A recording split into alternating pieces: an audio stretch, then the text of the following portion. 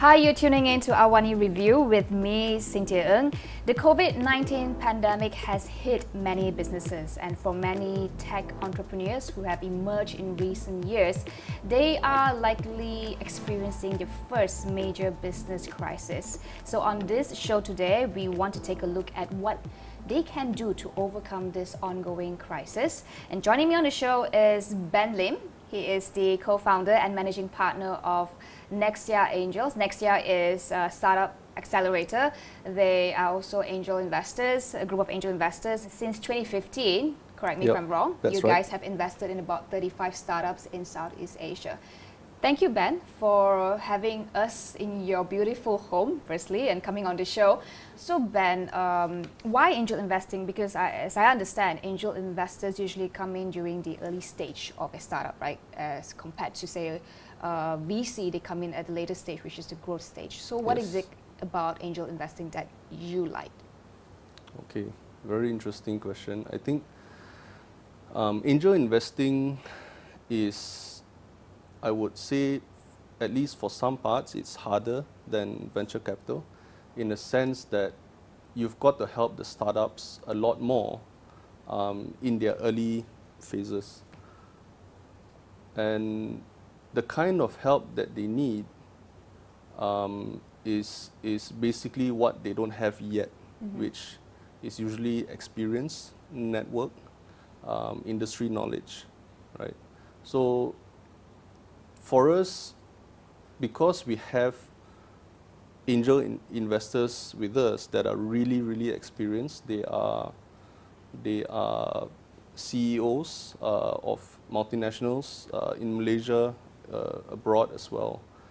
They are business owners as well, listed, non-listed as well, private companies, and they are very much rooted in the business community, and because of that, they are able to help so much. And that is the beauty of angel investing, actually. By putting in, relatively small money compared to VCs, we also put in a lot of our sweat, right, in terms of helping them to grow further as leaders, to push their companies, to put in the right processes, the right structure, to grow in a way that a lot of business owners don't normally see themselves doing, right? Angel investing allows us to do that, and it fits very well with our mentors because it's not just about the money for them.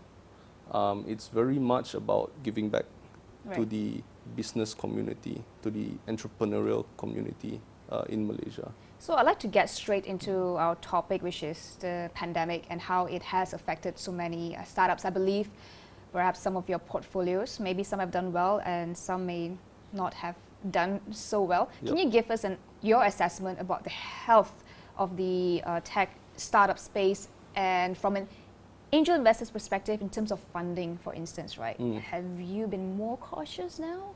How is it like? Just give us a sense on the situation.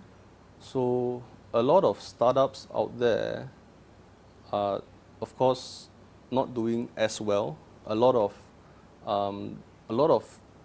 early money for them is now less accessible, because for startups that are just starting out, normally it's the pharma fund, the father-mother fund, or it's their friends, or if they can find, we have this term in the industry, the 3 Fs, family, friends, and fools, right? So if they're able to find some, then that's where they usually get their initial investments. So the tricky thing now is a lot of businesses are affected, and so are these family and friends funds. So right now, a lot of startups find it a tiny bit harder to raise money like that. Yeah. As an investor, are you spooked? Are you pulling back funds?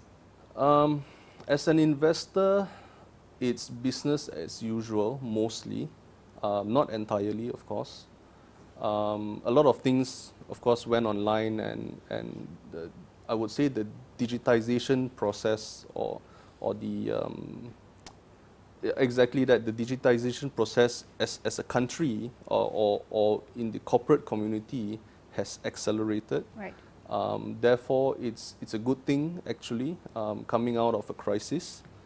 And because of that, I would say, as an investor, it does help a certain segment of startups, but it doesn't help another segment of startups. For example, tourism right now is badly hit, right? A lot of the startups in this particular industry will not be doing well in this particular situation. But then, going back to why I'm not spooked, it's because we have to filter for the best companies.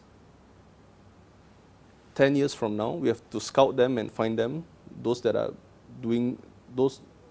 really doing well 10 years from now. And we have to do it today, right? And my job, and I'll share some numbers here if you don't mind. Yes, please. We actually go through about 1,000 pitch decks every year. They all apply on our website. And out of the 1,000, and because this is a very competitive space, I'm only able to fund about 2 or 3 of them each year. That's about 0.3% or so, right? Very competitive. So because of that, MCO or no MCO, or COVID or no COVID, I have to find the best anyway. So do you have a for me, it's checklist usual. in terms of what you look out for? Because it's 3 companies, 2 to 3 out of 1,000. You must be really picky on who you choose, right? Tell us about what goes into your mind. What are the considerations? Yep. So at Nexea, we have something we call startup fundamentals. Within it, it's the usual things in the pitch deck. We didn't recreate the wheel here. Most investors would look for similar things, which are the team, the market size that the startup is in, their product, is it validated or not? Does their business model make sense to their customers? There's a whole bunch of factors here. Most of it, I would say, can be changed, sorry. Most of it can be changed, but some of it cannot be changed. So for example, once you've picked the market, you're stuck with it, right? And you've got to fight within that market or risk failing. The team as well, very hard to change, especially in early stages. Later stages, CEOs can be fired and hired, but in the early stages, the founders play a very important role in sort of giving birth to a company, to a startup, and it's no easy task. It's one of the, I would argue, the hardest job in the world, right? And that's why that is one of the, people usually say the team is one of the most important factors. So I'd like to get a sense of how your portfolios have been performing, especially during that 3-month lockdown period, right? Have any of the companies failed? Have any of our companies failed? Yes, of course, it's normal. So during this duration, right? This lockdown. During this duration, yeah. Yes. Why did it fail? That one company failed partly because, and it's not really COVID related. They were already struggling before COVID, right? But the reason is partly he's a solopreneur, a single entrepreneur, and partly the validation of the business was not completed successfully. Founders, of course, they try their best, they do their best and they try to validate as much as they can. And he did all that. He did what was needed, right? But sometimes, you know, in a business, doing a startup, sometimes you just cannot find a route. You try as many ways as possible, but sometimes you find nothing. It's very normal in the industry. So unfortunately, that's what happened to this particular startup. What about companies that have done well in your portfolio during the MCO? So the sectors that are doing well, particularly, are those that are supporting, in a way, digitization of the economy, right? So La Pasa, for example, is a B2B startup that is in the area of procurement. So what they try to do is to digitize the procurement process to make it more efficient, right? So they have seen a growth during the MCO? They have grown during the MCO, Okay. and it's quite interesting growth as well. So businesses like that do well. I have another one that is doing a little bit of digitizing the usual clock in and clock out, right?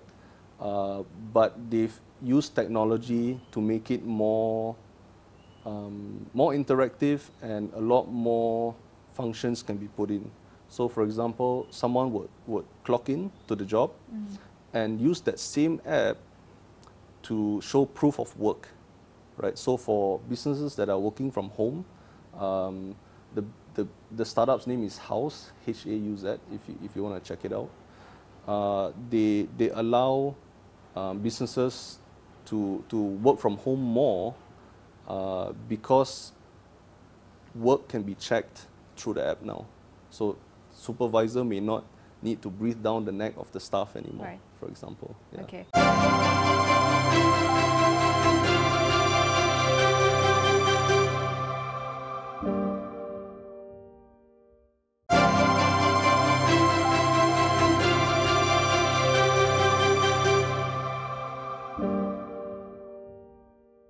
So I imagine, right, this current environment could be an upside for someone like you, because there are definitely more struggling companies, distressed assets that are ripe for the picking. So are you on the hunt looking for bargains, discounts right now? We don't quite look for bargains like that, but there are startups that are always fundraising, and startups tend to overvalue themselves. It's sort of a norm for some reason, and if startups, sometimes if startups come with a reasonable valuation, sometimes we will get shocked as well, because it's not the norm. Yeah, it's very rare that we see that. If we see one, I have seen one undervalued, right, undervaluing themselves. We were shocked, but then sometimes it turns to be a red flag as well, right? Why would someone undervalue themselves? Do they lack a bit of, inside knowledge on how to value companies? Is it just that? If it's just that, it's fine, right? But if they know something that's not supposed to be there, then it's a whole other matter. So, we dig deeper into such cases and so on. Yeah. What are some of the sectors that you may be more excited about investing in the coming second half of 2020?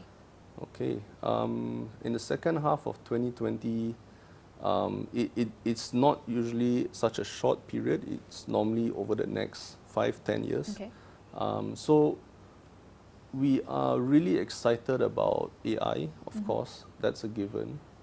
And actually, we are open to a lot of industries, because of the nature of our angel investment network. At Nexea, the angel investors come from a whole bunch of different backgrounds. So I have investors that are in the F&B space. I have investors that are in the manufacturing space, commodities, bonds.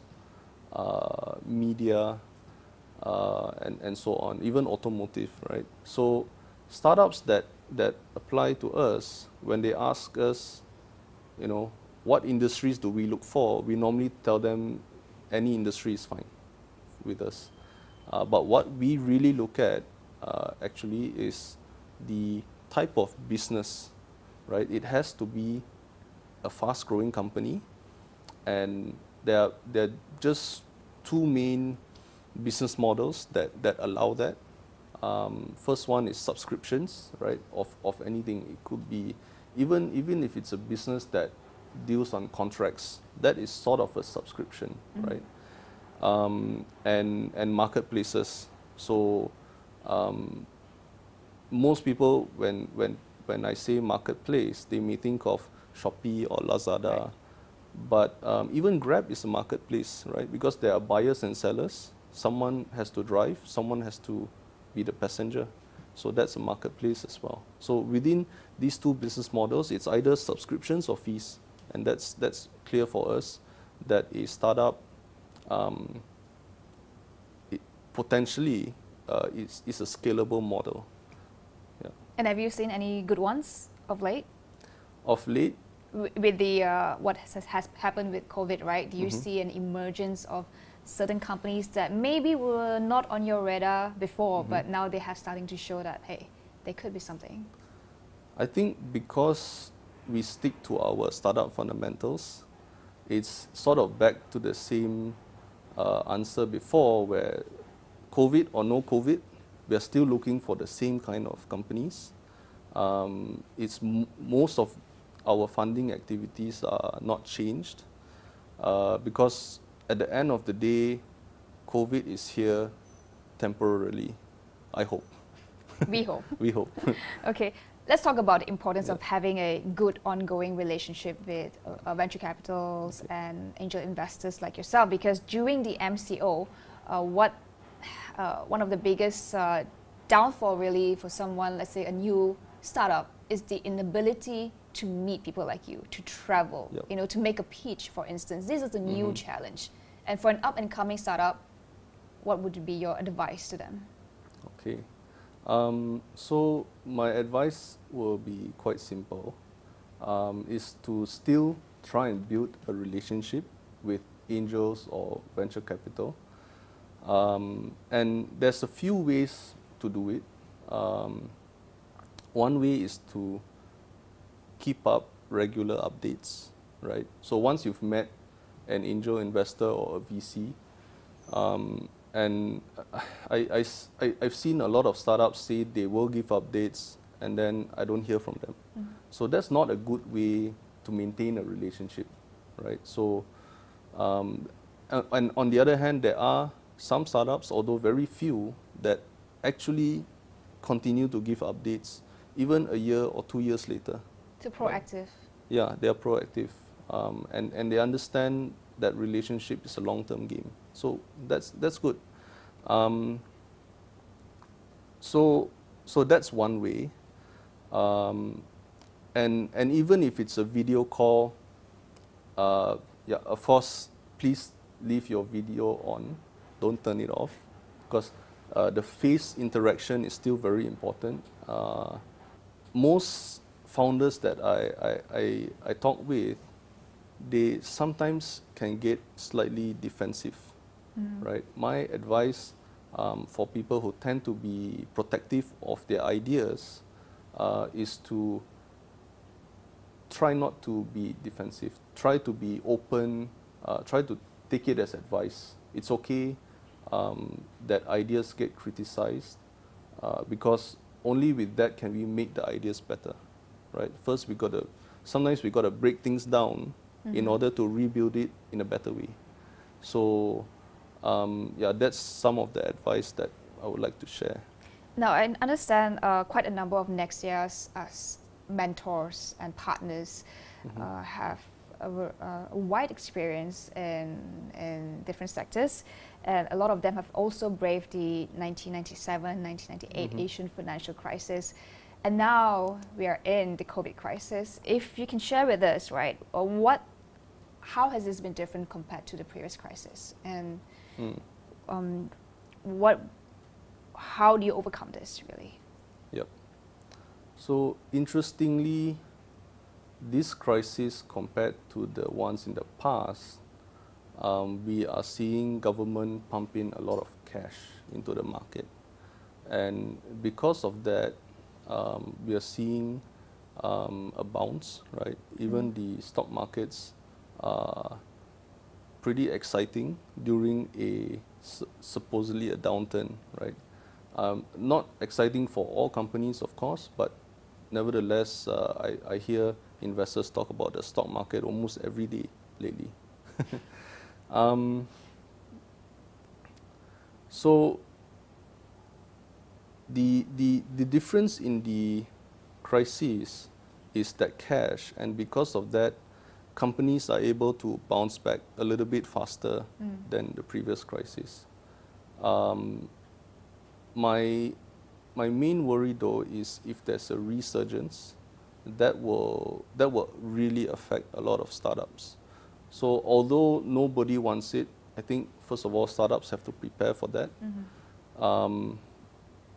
But the crisis is if you're a tech startup that does digitization or of most things, and you can benefit from the crisis, for them it's a great opportunity, right? For those that are in the maybe not the right industries right now, for example travel, then I've seen startups pivot a little bit, either temporarily or maybe for them, in some cases, I would agree it's a new normal, right? So it's probably a permanent pivot. But then it's for the temporary pivots, they've got to return somehow to their original business, why they were funded in the first place. Right. If they don't go back to that and they stick with the pivot, it's somewhat a loss of focus, right? So, some of those startups got to be careful there as well. So when speaking about the threat of a resurgence of cases, right? It's without a vaccine, the threat will always be there. Are there ways for startups to be more insulated, to be less affected, and to prepare themselves in the event of a resurgence of anything, another crisis? Yep. So I was having a chat with one of my angel investors, and I was learning from him, right? And one of the things that he shared, which is his life learnings, is that he's always kept a year's worth of cash, right? Some may argue it's a lot, right, for a business to keep, because they could be growing with that money, right?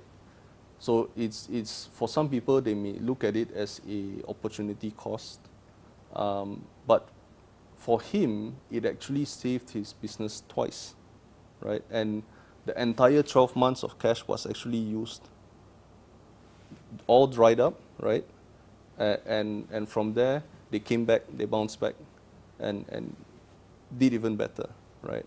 So without the 12 months cash, his business would not be here today. So similar for any crisis, right? So he survived 2 crises already with a simple strategy like this. So that's one advice that I think is important to share. It may not be 12 months, it could be 6 months, it could be 3 months, right? So if you had 3 months of cash saved up, you'd still be fine today, probably. As business is starting to bounce back a little bit, so keeping cash. Yeah. Okay. All right. That's right. Thank you so much, Ben, for your sharing, for your insights. It's been great speaking with you. You've been watching AWANI Review with me, Cynthia Ng. Till we see you again on the next episode. Bye-bye. you.